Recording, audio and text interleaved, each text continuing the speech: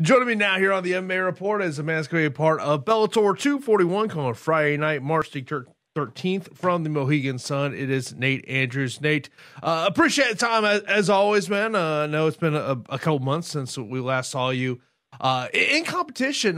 First off, how would you describe 2019 for yourself? I feel like it was a good year for me. It was a step up in competition. I got to fight some tough guys. I came up short a couple of times to Chris Wade, but I had a big win over Rashid Magomedov. So it was an overall good year for me. Obviously, that Chris Wade fight. I don't know if frustrating is the right term to use. I mean, is it one of those things of it's just like, what's done is done. I just got to move on. Yeah, it's one of those things like, at the time, was it frustrating? And right after the fight, it was very frustrating because, you're thinking a guy's going to come out there to fight. He's going to come out and, if he's going to go for the takedown, he's going to do something on the ground. He's not just going to hold on for dear life, you know what I mean, and just ride out the clock. So that was frustrating. But, now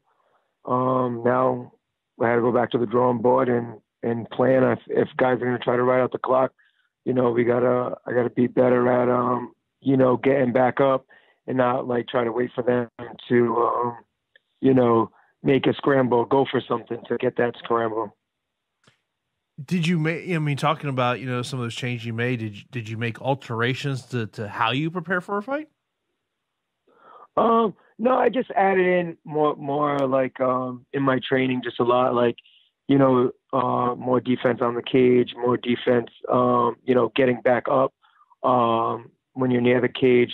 So things I just realized, I needed to get better at.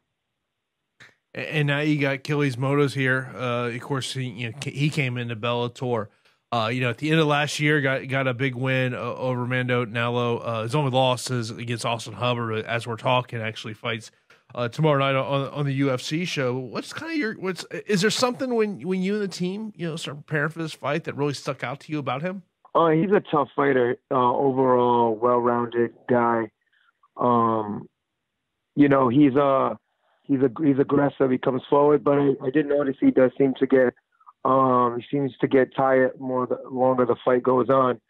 So I think it's a great fight. It's a tough fight, but I see me coming out with my hand raised.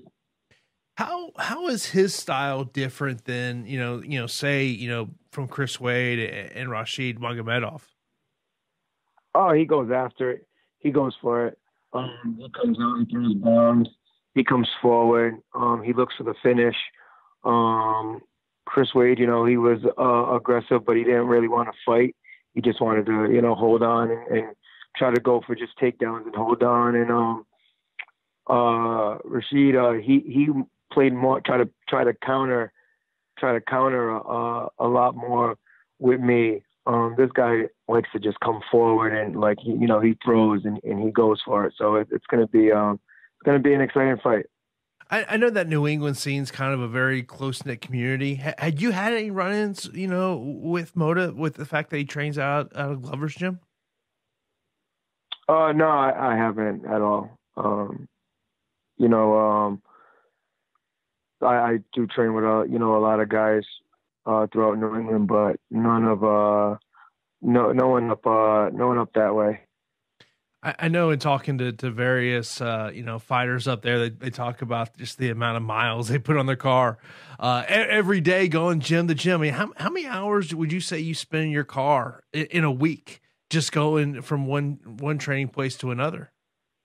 I'm lucky. I train mostly right here in Rhode Island at Triforce MMA. So I do mostly all my training here. And then on Saturdays, I travel up to Lausanne. So I'm only really traveling probably about 45 minutes to an hour to get up to Lausanne from where I am. So luckily I'm not doing a whole lot of traveling because mostly all my training is right here in Rhode Island. I've heard about Saturdays at Joe's gym. It seems like basically if you're anyone in the Northeast, that's where you got to be on Saturdays. Yeah, it's loaded in there. It's stacked. Yeah, it's a full house on there on Saturdays. Great sparring, great grappling. You get pretty much the who's who of New England MMA,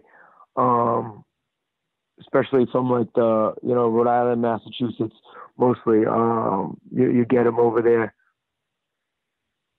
In terms of for you in 2020, any goals you have set for yourself, or is right now the only goal is about getting the win here at this Bellator show? Yeah, that's the only goal right now. I like to go one fight at a time. I'm coming off of a loss, so my goal is to get back on a winning streak and get this big win at Bellator. Is kind of the future kind of open for you in terms of obviously we saw you in the PFL last year, obviously we've seen you in CS, now here in Bellator. Is it kind of pretty much once this fight's over, you and Tyson kind of sit down and kind of figure out kind of what is the next move? Yeah, we're hoping that after getting a big win here, that the next move is to keep fighting for Bellator and maybe get a multi-fight deal, with a big win. But like I said, first things first is just taking care of business first and winning this fight. Nate, as always, man, appreciate time. Good luck here at Bellator 241. Of course, let everyone know where they can find out on social media, and anybody else you want to shout out. Yeah, I'd like to shout out all my sponsors, Jetaway, D&H Collision, Levels, Northeast Security, Ventador Auto Solutions, and hopefully I'm not forgetting anybody. And Triforce MMA, Lozon's MMA, ECA Wellness, and you can find me at the Snake 155 on Instagram.